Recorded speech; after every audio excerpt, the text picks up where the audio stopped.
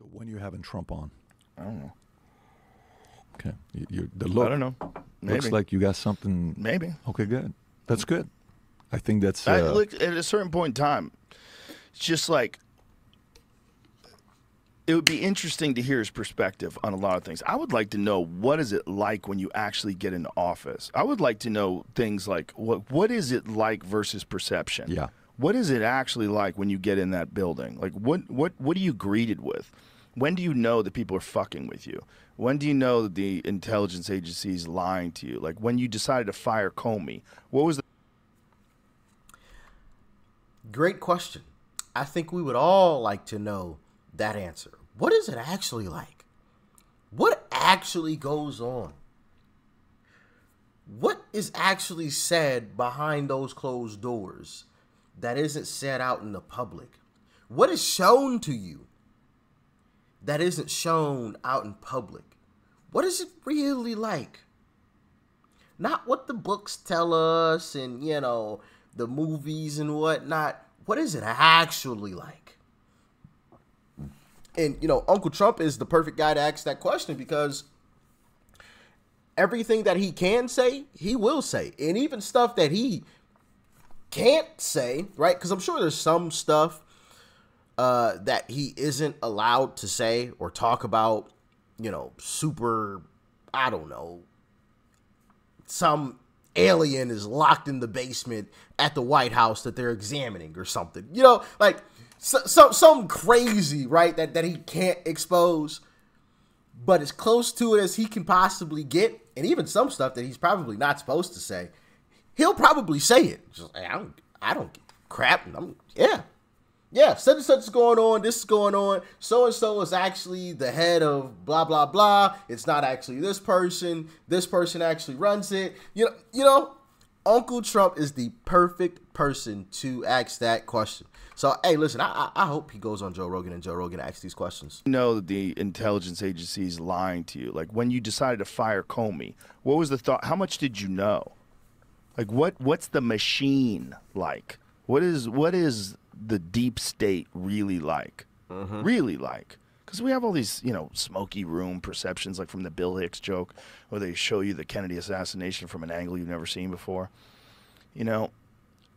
What is the machine that runs this country? Because it's very clear that it's not as simple as elected representatives that are doing the will of the people.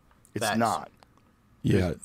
I'm really looking forward to seeing you and Trump together. You keep pushing that. I think, okay, I'll tell you from my perspective, like, on why you ought to consider it when you do it. I'll just give you my, Okay. Just so you know, he and I don't speak, it's not something that is like, hey, his camp saying go in there and do this and do that. No, I've never interviewed the guy, so it's not like I'm, lobbying for it. But I think if, when you think about sports or you think about fights, what is the boxing world if Frazier Ali never happens, right? What is the UFC world if DC John Jones doesn't happen or Khabib Conor doesn't happen? And they're both at their peak and those fights don't happen. We can go on with sports, with baseball, with, interviews of Oprah Winfrey, Michael Jackson. You go look at, some of these things that happen with Larry King or her and, a bunch of different guys. He's a guy that's probably the most misunderstood by a side. And a guy that How do you think he's misunderstood? In what way? I think the media has really painted this guy to be evil. I like to talk to people I fully disagree with, and I think they're delusional in certain areas to understand like what makes you believe what you just said. Right. Like I don't understand what you just said. Right. Tell me how you could be that convinced you're right. Right. Right. Cenk was on the podcast yesterday, and Cenk is convinced he's a better businessman than Trump. I mean, how could you say something? But he's convinced. And he says, no, he's a loser. Trump's a loser. I said, dude, what do you mean there's only two things he's won in his life? I said, there's only two things he's won in his life? Yes. Yeah, there's only two things he's ever won in his life. And this is the second time Cenk and I having a conversation together. Politically, we're on very different sides. I'm just trying to find out, why do you think this way, right? And he says, yeah, only two things. He's a great marketer, and he did this. I said, first of all, 15 years. Apprentice. Good luck. Go do. No, he had great producers. I don't care if you have the greatest producers in the world. You can hire any producers Joe has and go try to match Joe's numbers with podcasts. Yeah, because it's his producers. No, it's a lot of work. 15 years. Book, how many years does Art of the Deal does? Well, yeah, but Pat, imagine if you started with $430 million. You would have been richer than him today. I said, $430 million. What's this $430 million? He got $430 million. Are you like counting in today's money versus, well, you know, it's estimated this. Okay, he got $1 million, he got $14 million, no problem. He got family money. I'm willing to make the case that you are more likely to screw up your life if your family gives you money. He says, what do you mean? Yeah. I said, so I went and studied. I got 4 kids now. We're going, you know, we've done estate planning multiple times, but now I just sold the insurance company, so I have to sit there and see what am I going to be doing with some of this money that came out of nowhere? Goldman, Morgan, estate planning. Do we do this? Do we do that? Let's go study it. We put our research team. Go find out who did it right out of all the families. Okay. The Medici family, 7 generations, they kept the wealth within the family. What are they doing? And boom, boom, boom, boom, boom. Great. Vanderbilt family, the money lasted 1 generation, maybe 2. Like when, you know, Anderson Cooper's mom's like, look, we're Vanderbilts, but you ain't get nothing. You got to make your own money, right? Okay. You know, the Rockefeller family, they're at 3 or 4. Okay. We can go through all these families. Most of them that get a lot of money, the kid becomes a what? Drug addict, drug dealer, spoiled. They don't work. They're not this. They're not that. Right. Okay. So let's just say he did get the money and he still doesn't do drugs and he doesn't do alcohol and his vice is women and he works his ass off in business and he makes it where he makes it to. Yeah, it's very easy to make the argument that actually if you do come with money, it's a harder life than a person that doesn't get money, to have that drive and ambition. Not necessarily it's a harder life, to have that fire, the ambition that, you know, you can't teach that. You either got it or you don't have it, right? Okay. So then we go into politics. So let me get this straight. This guy wins in New York. He becomes a billionaire. He wins on TV. He's won with women. He's partied with everybody. In 1988, he's doing an interview with Oprah Winfrey, and Oprah Winfrey says, hey, you sound like you're going to run for office. No, I have no interest, but if I ever did, I'd win. Okay. Then he runs. Everybody thinks it's just a marketing deal that he's doing. And then when he wins, I don't know if you remember when he walked down, he's like, even him himself, they were kind of like surprised. Babe, we just won. Right. And the day before, the odds were if you bet $100, you know, you'd have to bet $350 to win $100 on Hillary. But if you bet $100, I think you win $550 with Trump or some number like that. The underdog won, the greatest underdog of all time of politics, right? Okay. Facts. So let's fast forward 20 years from now. Let's go to 2043. We're doing a podcast. You're 75. Okay. I don't know if you're doing podcasts, but that'd be one hell of a podcast at 75. And maybe we feel a little bit more comfortable coming out at that time because we're traditionalists, we're older generation. Then maybe we're a little bit more careful about what people think about us right now. But at 75, we look back and we look at the list of podcasters. Who are the greatest podcasters of all time? Joe Rogan at the top, GOAT. Who's the greatest this, that? And he's like, dude, but he never interviewed that guy Trump. I'm going to be like, what are you talking about?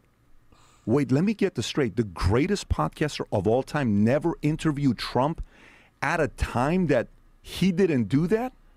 Dude, that's crazy. I don't believe it. Why not? It had to be personal. It had to be this.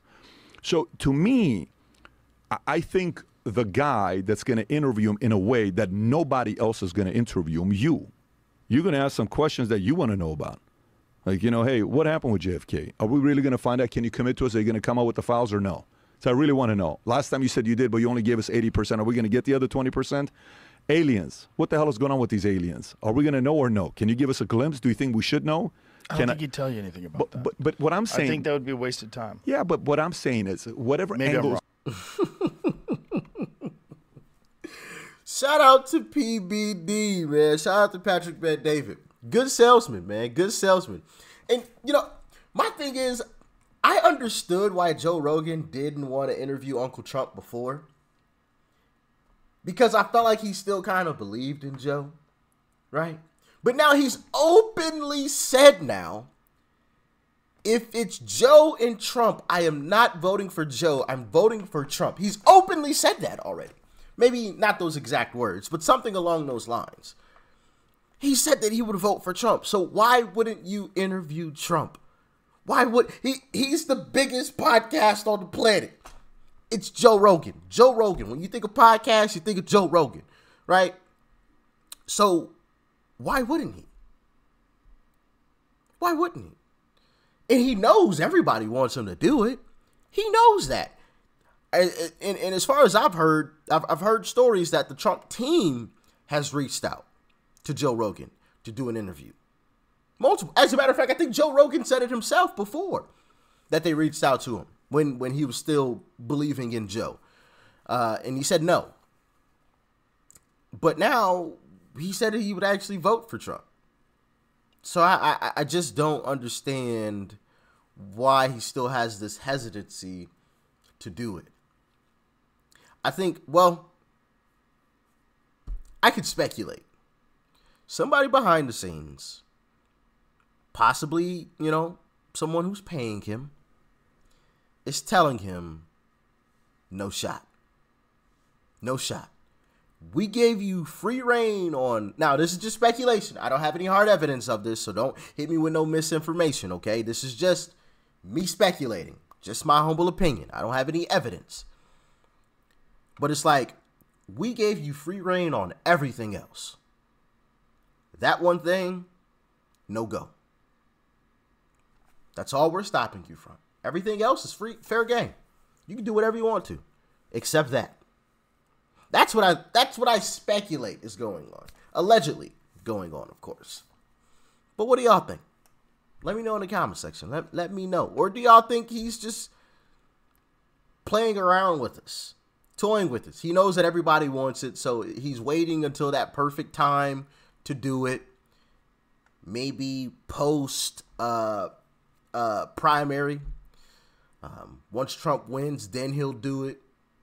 Maybe that's the case. He's waiting for that perfect moment because he knows it's going to be the biggest podcast episode ever. Ever. The biggest podcast. You think of the biggest podcast, episode ever? It's going to be twice as big as that. It's going to be massive. So maybe he's just waiting for that perfect moment, right? Because right now isn't the greatest moment in time. I mean, yes, we have the indictments and whatnot, but next year, I feel like closer to the primary or immediately after the primary or immediately after the trials or whatever would be a better time. Y'all let me know. What are y'all thinking? Talk to me. I can't tell you anything about that. But what I'm saying, I think that would be a waste of time. Yeah, but what I'm saying is whatever angles you choose to take. Right. Okay, it's your show. You get to take whatever angles you want to take. I think it'd be very weird to look back. There's going to be no mainstream media 20 years from now. You know that. I know that. To look back and say Joe never interviewed Trump, that's kind of weird. So that's my pitch to you. Good. I like weird. You like weird? I like things that are weird. I don't know about that. I think one. Why don't you interview him? Why don't I interview him? I think if I give you my assessment on why. Have you ever tried? I'll give you my assessment on why I think. Okay.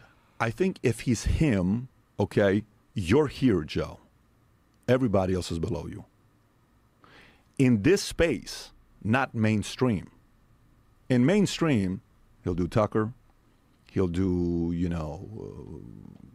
Megyn Kelly, whatever. I don't know if he's done Megyn Kelly. He hasn't done it yet, but he'll do Tucker.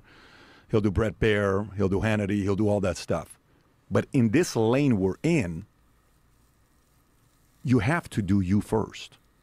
Then comes everybody else. He can't do that. So I think we come after you. He's done a podcast with I forgot the group of individuals, but one of them actually got in trouble. Like he literally can't be on camera on YouTube anymore. Ah, crap. Why am I drawing a blank on their name? There's a group of guys, and one of them is literally banned on YouTube. Banned. I remember watching it because they were interviewing him, and he asked them a question, and it was a really great question, and I'll get to the question.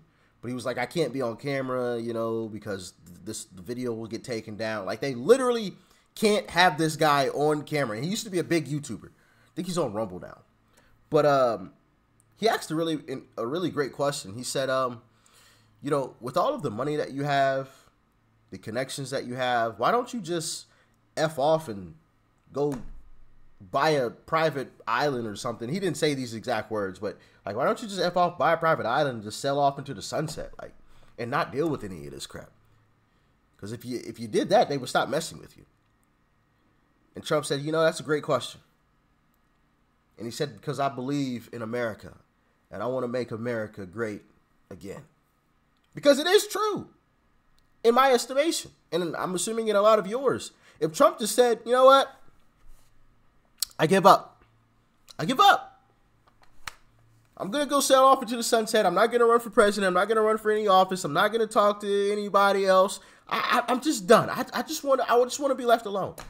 I think if he said that, all of this stuff would somehow magically just disappear, would fade off into the sunset, literally, with him. You know what I'm saying? And for him to still be standing in the fire, saying, nah, I ain't giving up. And I've heard that, allegedly, I've heard that he said that I'm willing to die. I'm prepared to die for this. Allegedly. I've heard that Trump said, I'm willing to die behind this. Now, I don't know about y'all, but that statement, along with him still fighting, standing in the fire, willingly standing in the fire, and we all know he could just disappear. I mean, the guy's a billionaire. He knows everybody. He knew everybody before he was president. Then he became president. Then he really, really knew everybody and knew people internationally. So he definitely could just disappear if he wanted to. And the fact that he doesn't really says a lot to me. It says a lot, and it gives me a whole lot of confidence. That's part of where my confidence comes from, where I say, yeah, he's definitely going to win again. Because one reason, why would he be standing in the fire willingly? If he knew and really felt he was going to lose, just disappear. Say, I give up. Scream uncle. Right? You know what I mean? Like, I'm making jokes here, but I'm also being serious, you know? Because they would leave him alone. I know I'm going to lose anyway. Why am I fighting? Just disappear. I'm good. I'm set. My family is set. My family's family is set. There's nothing more. Right? So that's where I'm at with it. But y'all can let me know how you feel about it in the comment section. Do you guys feel kind of the same way in your support of Uncle Trump? Like, you're watching him and you're like, man, he's still standing in the fire. That gives me a whole lot of confidence. That gives me even more confidence to support him. Y'all let me know, because that's how I'm feeling. Talk to me, though. Everybody else. He can't do that.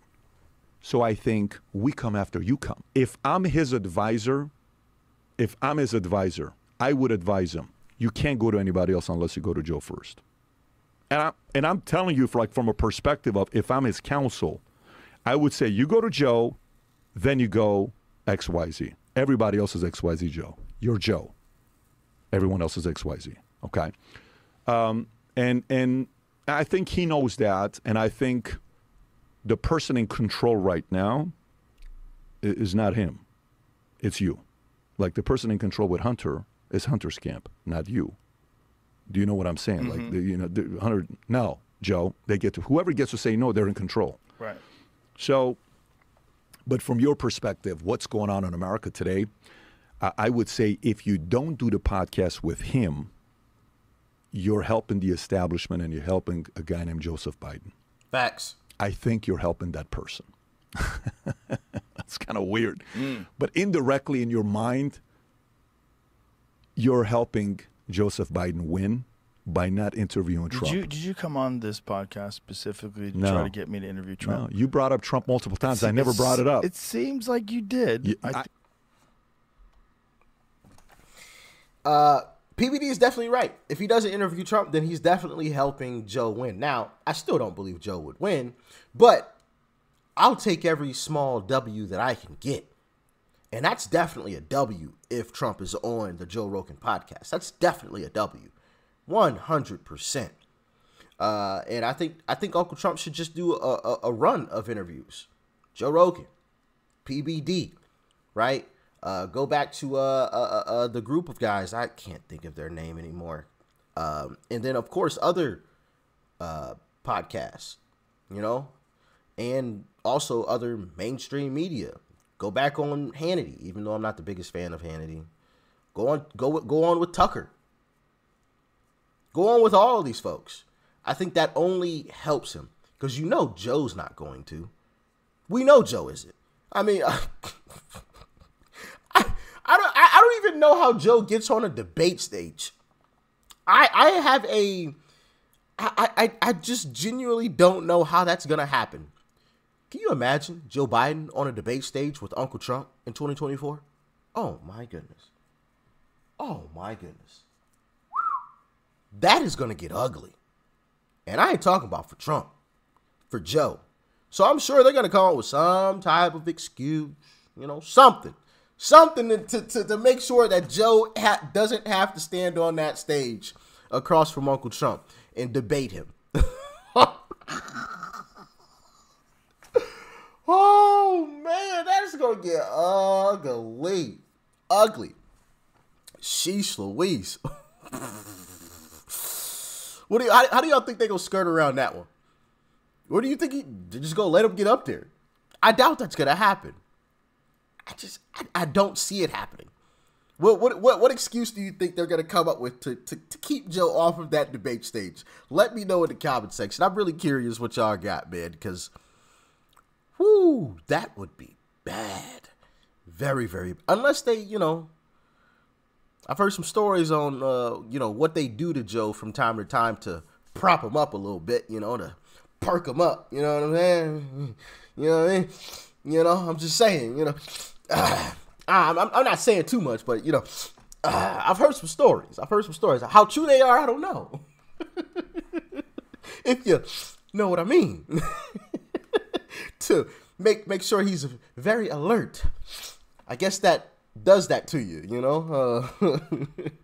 I don't know. It's probably false, you know. They probably have some type of medicine or something, you know, that they give to him. But when I heard that, it was quite funny.